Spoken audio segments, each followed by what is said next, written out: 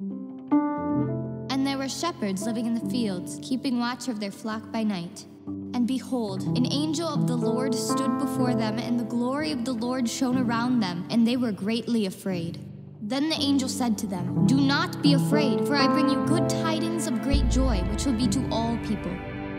For there is born to you this day a Savior, who is Christ the Lord." Suddenly there was with the angel a multitude of the heavenly host, praising God and saying, "Glory to God in the highest, and on earth peace, goodwill toward men."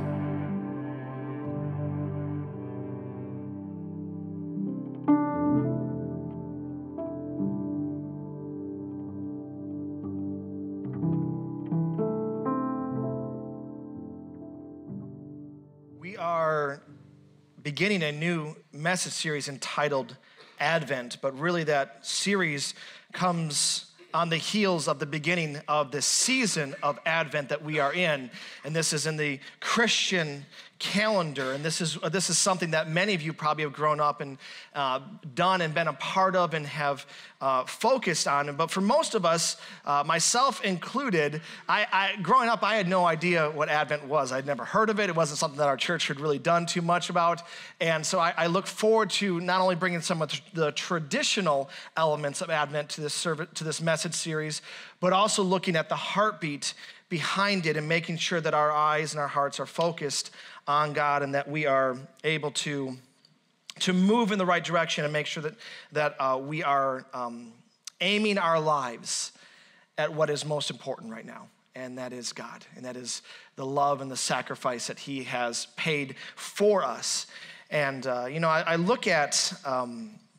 I look at this season, and you guys always hear the saying, pastors will always say, this is like the first thing that we have to come up with when we write a message series for Christmas. It's, Jesus is the reason for the season. All right, so you guys have all heard that, and I know I've preached messages on it, and we've shared those things before, and there's something that I don't like about that saying. And now, just before you revolt and walk out on me, let me just clarify what I just said.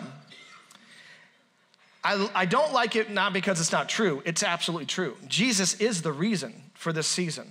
And it's the reason why we need to be focused on God and not just the things that are around us. So he is the reason for the season, and there's truth in that, and it's good to be reminded of that. But I think the reason why my heart saddens a little bit sometimes when I hear that is not because of the beautiful reality that's being proclaimed, but because of what it can do in our hearts if we're not careful and if we're not mindful and attentive to making sure that our lives are focused where they need to be focused. If we push, he is the reason for the season, and we fight for that, and I remember last year we fought for that with the Starbucks Red Cups, and it was so important. He's the reason for the season. Don't take Christ out of Christmas, and all of that again is true. All of that is important.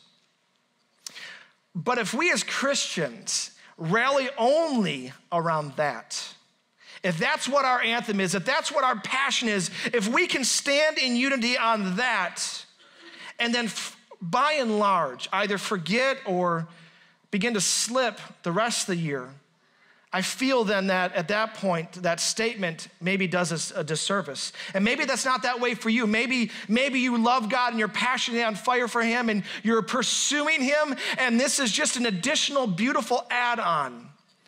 But I would venture to say that the vast majority of Christians, this is what they say during Christmas, but they would not say that the rest of the year, or at least intentionally live that way and proclaim that truth. Really, the truth is, Jesus is not just the reason for the season, Jesus is the reason for our life. Amen. He's the reason for every single day, all 365 days of the year. He is our reason. He's the reason that we get up. He's the reason that we minister. He's the reason that we come here. Jesus is the purpose and the driving force behind our life. And so there's nothing wrong with he is the reason for the season as long as that is an add-on to the life that's lived the rest of the year. But if it's just a anthem, if it's just something that we say, something that we post on Facebook or as an Instagram image in December, if that's all that Jesus resides in and that's the only reason that he is for that moment right there, then as the church, we have missed it. As Christians, we have missed it.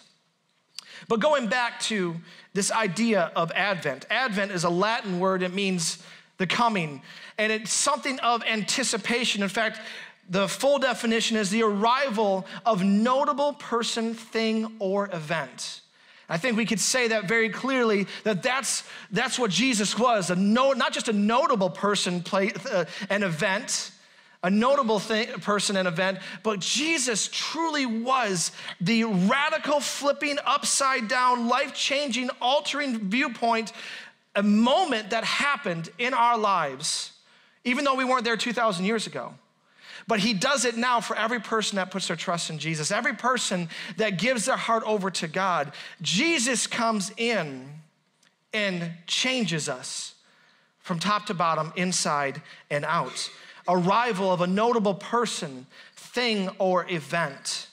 The coming or the second coming of Christ. And as Christians, that's what we look to. So Advent is a season historically done and historically done by the church as a season of looking forward to what Christ has done. He's coming as a baby. He's coming as an infant, and this is something that we celebrate. And obviously, 2,000 years ago, Jesus came as an infant, as a child, was born here on this earth, and that's why we celebrate. He was born. He's the reason for the season, and then many of us, most of us, know the rest of the story, that he lived for 33 years and then was betrayed, was crucified, murdered on the cross, 3 days later rose from the dead so that we could be victorious in him. So traditionally, churches observe Advent as a looking to the fact that Jesus, the baby, was coming, which is great. That's wonderful, but that's already happened. And we can celebrate that, and we need to look at that and teach our children about that and remember the beautiful part of that. But Jesus has already come.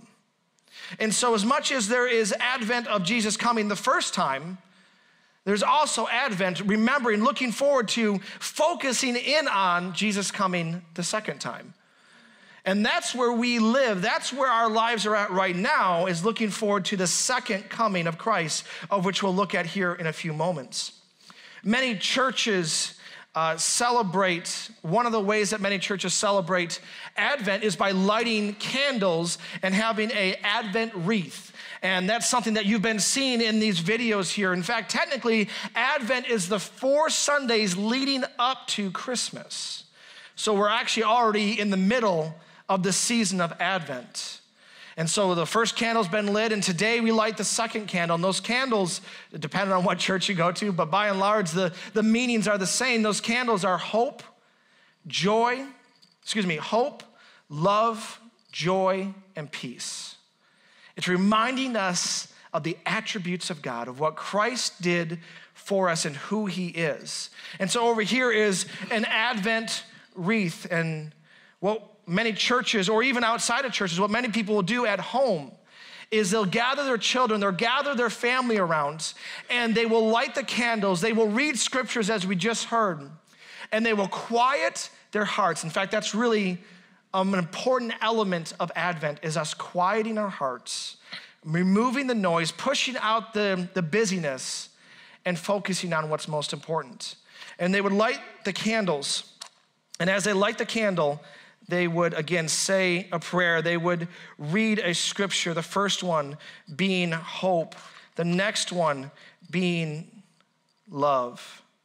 And that's truly what Jesus was. He was love in person, love from heaven brought here on earth. And that's something that this world needs, something that this world is lacking. We have so much stuff, so many opportunities, so many things that are set before us, but the one thing that the world tries desperately to mimic and can do for short spurts and for short seasons, tries to represent, is this idea of love. I love you. boyfriend and girlfriend, or I love chocolate, or, this idea that we can just throw the word love around. But the reality is, love is not a feeling.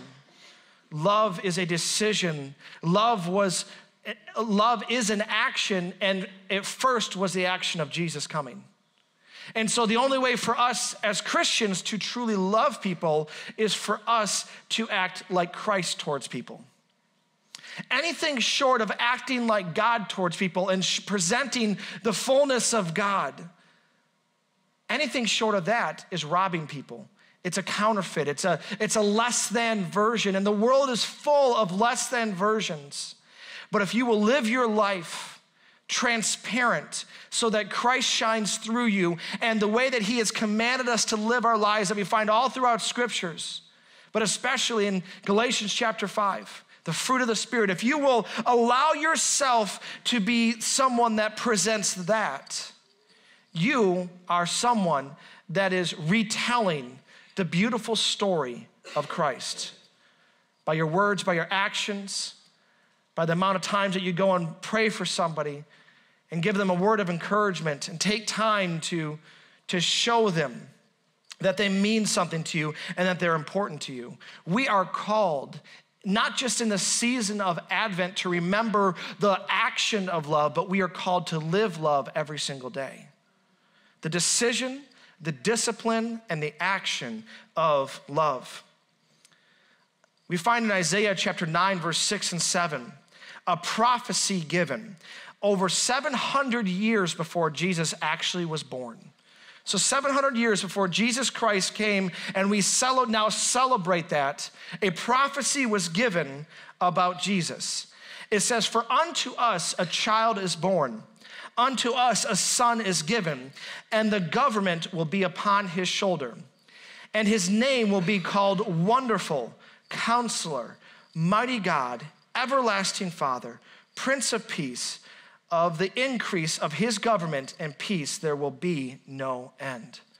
700 years, it was prophesied that this government would be established, this kingship would take place, that there would be no end to it, that it'd be wonderful, that he'd be called Wonderful, Counselor, Mighty God, Everlasting Father, Prince of Peace. That there would be increase. And so the world from that point on, and even before that, but especially from that prophecy on, the world who heard that, who had ears to hear, especially the Israelites, they spent their hearts and their lives and their time knowing that any moment their Savior could come. At any moment, every single thing that they're going through that's difficult can be changed. In a moment, they're gonna rule and reign with Christ. In a moment, it's gonna take place, and it's gonna be powerful, and it's gonna be majestic, and it's gonna be big, and it's gonna be, and this is where we start to add our own flavor to what was actually said here. And it's gonna be, they're gonna come in, and it's gonna change everything, and everyone's gonna bow down, and we kind of start to add to it. And over the years, the message becomes distorted a little bit. Water becomes a little bit muddy. There's additional things added to it. There's things about it that were forgotten. And so 700 years later, Jesus is actually born. And the thing about it is, he didn't come in the way that the religious leaders, the Pharisees, thought they were gonna come. They again thought something grand and big and epic, and something was gonna take place that was undeniable, that was loud, that was in your face. But then here comes Jesus, born to a virgin, who in that society, the assumption was that she wasn't a virgin. So she was an outcast, she was shunned. It was not a good thing. Had to travel. His parents had to travel long distance just to get where they were going. Was born in a manger, in a place where they held animals at, because, and all the suitable places for a king to be born, those were all filled up with people that one day he would save. And he was born in the most unassuming, fragile state you possibly could be, a child. Any of you that have ever held a child, this beautiful child, they're beautiful, and the thing is they're helpless. They literally can't do anything. Without help, they can't eat. They mess themselves. They are uncomfortable. I mean, without help, they're going to die. So here is God himself became flesh, came down here to live with us and among us so that he can save us. And he's born as a child. He doesn't come riding in where everybody is just worshiping his name and bowing down before him and all the trumpets are sounding. He doesn't come in where every single nation has to stop what they're doing and take a note. He comes in as the poorest of the poor in a very obscure place, Bethlehem. And he begins to grow in wisdom and stature and favor with both man and God. He has to go through the process of being a baby and a toddler and a child and a teenager and learning a trade and growing up and finding out what it means to be a man, what it means to be tempted. Yes, he was tempted. What it means, but the Bible says he didn't sin. What it means to go through all the emotions that we went through. In fact, if we ever present Jesus as an emotionless figure that walked here on this earth, we are robbing him of the sacrifice that he made on our behalf, and we are setting ourselves up for failure, because if he didn't come to be able to identify with us in all that we go through, the good days and the bad days, the temptations, if he didn't identify with us, how could he be our sacrifice? So Jesus came and he grew up, and that's the rest of the story continues on, and we're gonna be looking at that over the next few weeks. But 700 years from the point in which the prophet Isaiah said what he said about unto us a child is born, and finally, on a clear night, stars out, with the shepherds as the audience. Again, not royalty, not, the most popular people, Hollywood's elite. No, with shepherds. Quite possibly the worst job of its time, the outcasts, the people you don't want to talk to because they smell horrible and they're dirty. And that was his audience. Later on, the wise leaders came and they presented gifts. But remember, at the end of the day, that first night and the second night and the third night, at the end of the day, baby Jesus was laid down in the same place that animals ate out of, okay? This is the Lord that we serve. We know that he is victorious. We celebrate that so often. We're gonna do that later on with communion. But God himself could have done it probably many different ways, but God himself chose, as the Bible says, to empty himself. He chose to not become God, cease to become God. He chose to give up a portion of his divinity, the right for him to be, to live above the rest of us. He chose to give that up. And the closeness in relationship, the perfect unity between him and our God, our Father, he chose to give that up so that he could save people that literally reject him, laugh at him, spit at him. Not just in that moment, but we still do it today. Christians and non-Christians alike, we still do it today.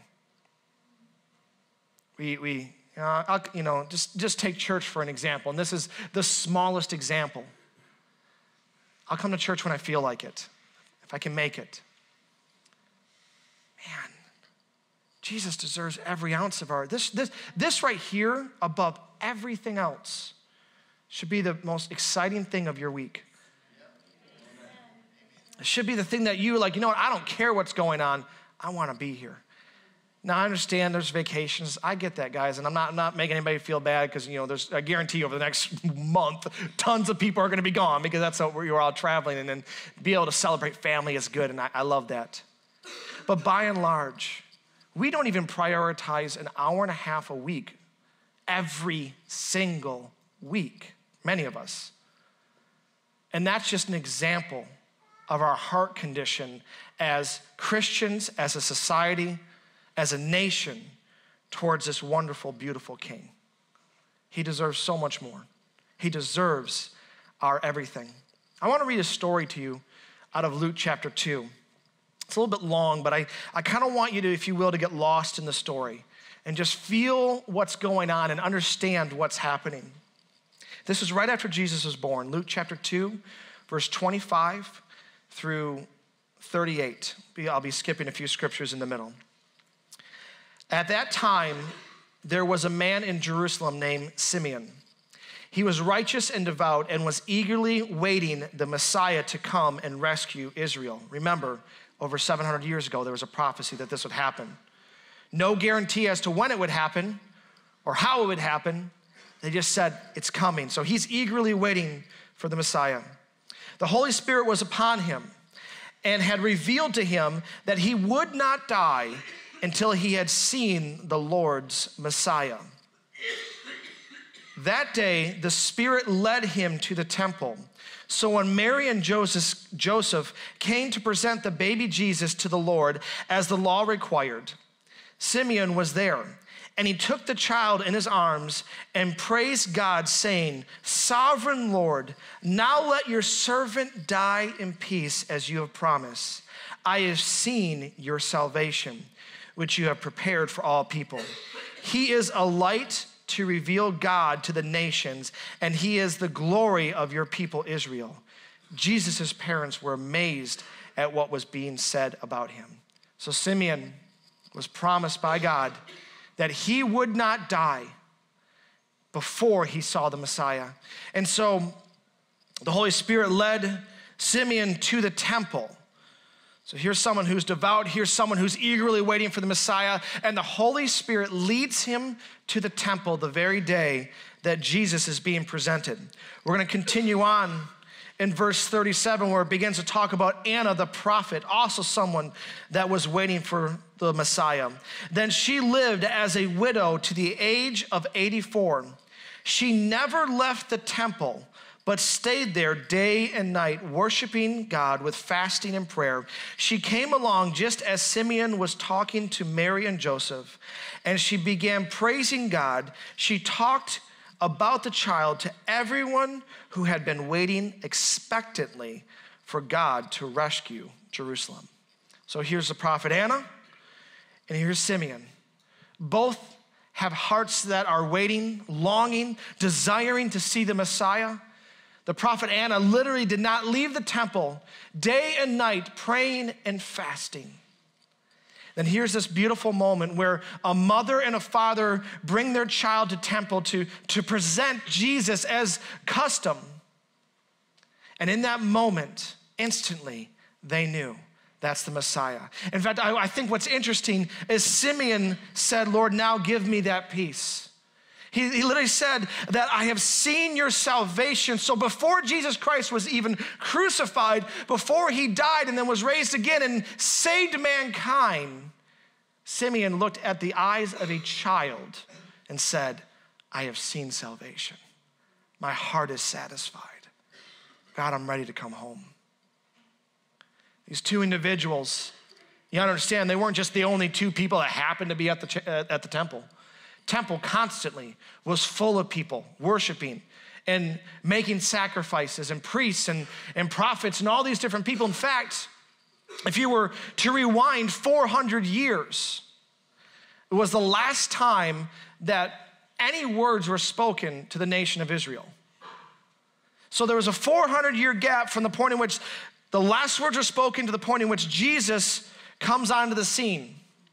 400 years of silence. And in that time, I don't have time to go into it, but in those 400 years, the presence of God wasn't even in the temple. It had left the temple. So for 400 years, they were worshiping literally at an empty room. But they went through the motions. They went through their religious obligations. They did what they knew to do because all they knew was step 1, 2, 3, repeat. 1, 2, 3, repeat. 400 years, thousands of people made journeys. Thousands of people, animals sacrificed, prayers made, incense burned.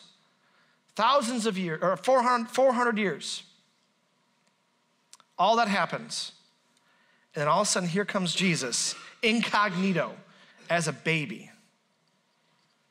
The absolute opposite form that they thought it would take, the Messiah.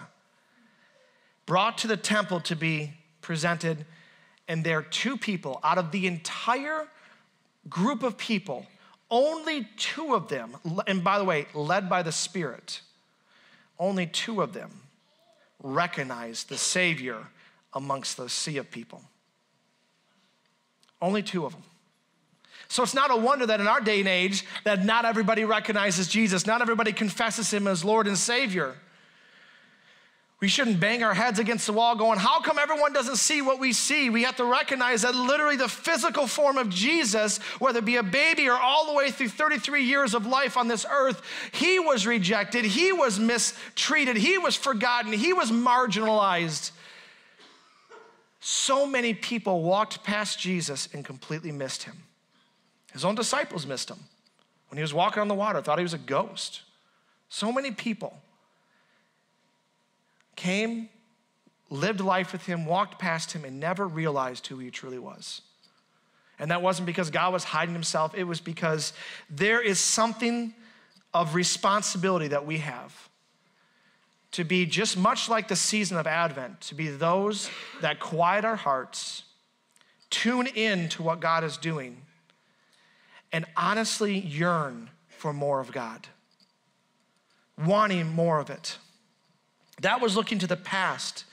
That, if you will, that's the first coming of Jesus. That's the past, and we celebrate that and we remember that.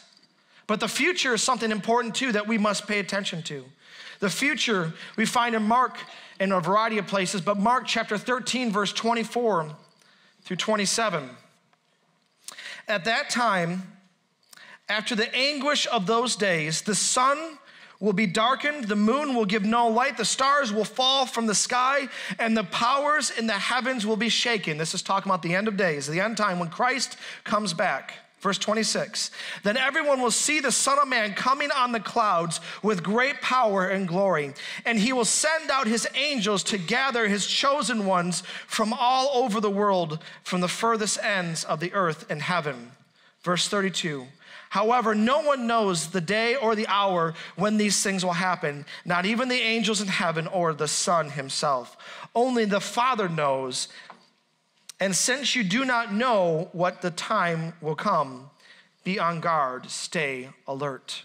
So we have the past, which is the first coming of Christ, and then we have the future, which will be the second coming of Christ. This will be a great, powerful, and terrifying moment. If I can say, if you read some of the description there, if you're paying attention, I mean, in those days of anguish, the sun will be darkened, the moon will give no light. That right there would just freak a lot of us out. The stars will fall from the sky, and the powers in the heavens and the earth will be shaken. I mean, that doesn't really sound like your typical average July day on the shores of Lake Michigan. I mean, that's like, what is happening? But it's not left there. It's not just left with terror.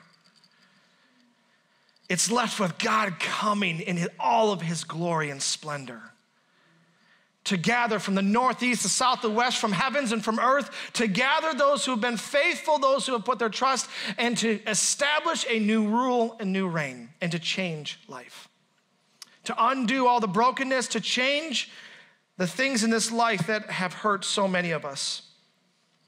That's that beautiful and powerful and terrifying day. So we have the past, we have the future, the first and the second coming of Christ, both of which Advent applies to, because the first coming is us remembering, the second coming is us with anticipation, looking forward to that moment. But where are we at? We're stuck in the middle. We're stuck in the middle between 2,000 years ago when a Savior was born and came to us, and one day to which no man knows the time nor the hour, where we will realize that again. Jesus himself said, talking about the kingdom of God again being the ideals, the way that heaven is handled, the truth about God, the truth about who we are, all that is consumed in the beauty of God. The kingdom of God is both here and yet to come. It's now and not yet. I was like, well, what's going on here? He's talking about the bridge that we're in right now. The bridge of we are in the middle. We have experienced and we get to experience a portion of the blessing. We get to usher in and pray for God's will in heaven to be done here on this earth. And we get to live this life out and draw as many people as we possibly can towards Christ. But one day, all of this suffering will be done. Every single thing will be blotted out, and it will be a big, giant reset button, and it will be something that for those who have put their trust in Jesus and who are Christians, they will live for eternity in heaven, celebrating and worshiping God, and the new rule and a new government will be established here on this earth, fully fulfilling the prophecy in Isaiah. But we're in between. We're stuck in the middle, and we have to do that. And as the great theologian T. Petty once said, waiting is the hardest part. Can I get an amen? Amen. It's Tom Petty, for those of you who don't know.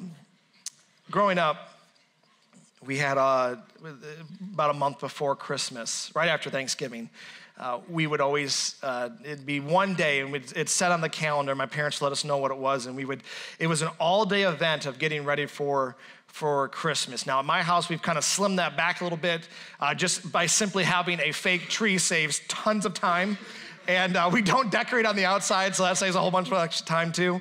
But thinking back to my childhood, it was an all-day event. First, we'd wake up in the morning, we'd get in the car, and we wouldn't drive to the nearest tree farm or the one right after that, no, we would just constantly keep driving until we found the cheapest tree farm there was. Doesn't matter how much gas we spent.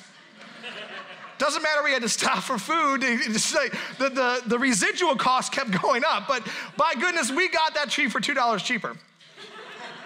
And we'd go cut it down, and we'd drag it back and put it on top of our car, and you guys kind of know the rhythm, because some of you guys have already done this, or you're like, oh, that's right, I gotta put a tree up today. And we bring it back, and then myself and my brothers and my dad, we would go out and we would shake the tree down and get the leaves or the needles out, and we would go and set up all the decorations outside. And while that was going on, my mom would start baking and making cookies and all those kind of things. And we were out there and we were putting up the nativity scene, and my dad was adamant you can't put baby Jesus out until Christmas Day. So it's just Mary and Joseph just looking at each other. And which makes sense, but it just was, you know. And my dad would pound a giant wood sign into our yard. And I can't remember what it said, but I can't remember, it was a verse, and just talking about Jesus. So it was evident that the Tice household was all about Jesus as the reason for the season. And so we'd do that, and we had all those old light bulbs, the ones you have to screw in, and they got super hot, they're dangerous as all get out. That's the ones that we had. And so after, it felt like decades of trying to unwind the things, and getting them all set up and testing them, we come on in, and now the house is starting to smell good, and we got Nat King Cole on the record player, and we're ready to now decorate the tree. So my dad drags it in, and there's like just a trail of dead needles coming through the house. And we set it up, and we decorate the tree, and we're singing Christmas songs, and afterwards we just sit there and we look how beautiful it is, and that was kind of our tradition. That's just what we did, and it's not too far off from what most of you do. Now, my tradition at my house is a little bit different. It's by and large about the same, but last night we set our tree up. It took us no time at all. Again, pre-lit trees, all right. They even make little ornament things you can put them on now that make them smell like pine trees. So for those of us who want to further the illusion. And we set up, and it was so cute. My kids did all the decorations, and they laid them all out, and they organized them between whose decorations were whose, and all that kind of stuff. And we had music playing, and it was very nice. Fire was going and all that kind of stuff. And I'll be honest with you, I was really tired. It was just kind of a long week, so I was kind of tired, and I wasn't overly into it until our little dog, Zoe, my wife put like an outfit on Zoe, and we have a picture of it right here. And there's Zozo's with her little Christmas gown on. And then my daughter whips out this. This is Zoe's stocking with the little paws on it. And I'm not even like, I don't not like the dog. I just don't really like the dog. There's just like, I'm in the in-between season. So I'm not mad at the dog. It's not my first thing I want to hang out with when I come home. But seeing this, oh my goodness, this is awesome. And I used to make fun of people that would put outfits on dogs.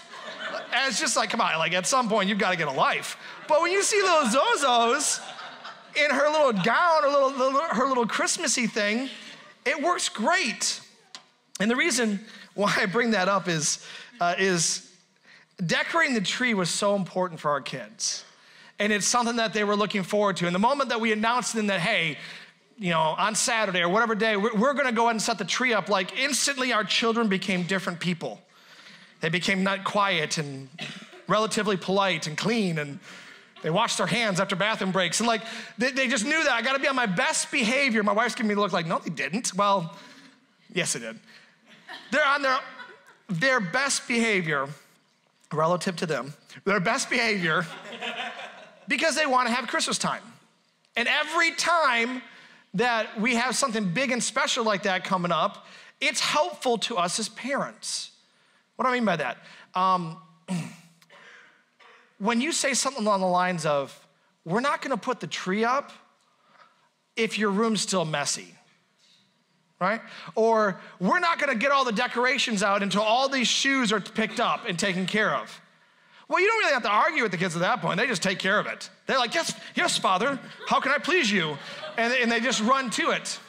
In fact, if I'm being honest, and maybe some of you mega parents out there who've got it all figured out, kudos to you. I high five you, blessings to you, because when you say jump, they say how high, awesome. But for the rest of us, we've got to have leverage. We have to. My daughter just had her first sleepover. We had some girls come over and they slept over, and that was Christina, and she was so excited. And I'll be honest with you, we didn't draw it out for this particular reason, but it did seem to be drawn out for a while between the initial ask and when we actually had those children come over. And in that time span, I'm not gonna lie, life became a lot easier with Christina. Like, a ton easier. Like, who's gonna help Daddy wash the dishes? She's like, I will, and she's right there. And I knew it the second the sleepover was done, her room just went into chaos. It was like a tornado went through it. And you go as parents from those moments of expectation to moments of expectation. And that's all you have to cling on to. No, that's not bad. But it is true, and there's an element about it that we have to pay attention to, whether it be a sleepover or decorating a tree. Those are things that kids look forward to. But for us as adults, we have things that we look forward to. We have things that we pursue. We have things that are real to us and that we get excited about. And where our expectation is, our actions, our words, our thoughts, everything like that goes towards that. It goes in the same direction. In fact, when my daughter wanted to have that sleepover, we didn't even really have to ask too much for her to do things. She just knew that she wanted her house to be clean. She wanted her room to be perfect. She wanted everything organized, and she wanted to have her friends have a great time. Maybe still to ask her. I mean, it wasn't like a free hall pass or like that, but it was still some work involved. But because she was excited about her friends coming over, her actions changed. The outcome of expectation changed how she handled things. And that's where we're at. We're in the middle. We're in the now but not yet. The kingdom has come and yet it's still coming. So we have to be willing to wait in a godly way. We have to, just like my daughter excited about a sleepover, or my children excited about putting the tree and the decorations together, we have to have our hope fixed on God every single day, not just for his second coming, but for what he's going to do in your life now. And I guess if I were to land the message on that, that's what I want to be the focus, is every single day that you wake up, all the things that I mentioned point to this. Do you have your hope fixed first on God? Is the thing that you prioritize in your time and in your prayers, God, what do you have for me today? God, I believe that you have great things. Lord, I want to experience all that you have. Lord, I want to minister to that person that I don't even know exists maybe, or maybe I've tried and I've failed. God, I want that part of my heart that's hurt and broken. I want it to be healed. You put all of your eggs, if you will, in one basket. And we're told not to do that in this world, but in the hands of God, that is a safe and appropriate place. Simeon, prophet Anna, that's what they were doing. It didn't matter how long, day and night, praying and fasting, never relenting. They knew a Savior was coming, and they weren't going to stop until that was realized. I wonder if any of us would have that same conviction.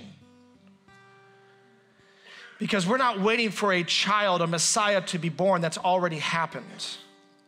And we're not called to put our lives on pause just waiting for God to come the second time. We are called to live life with God.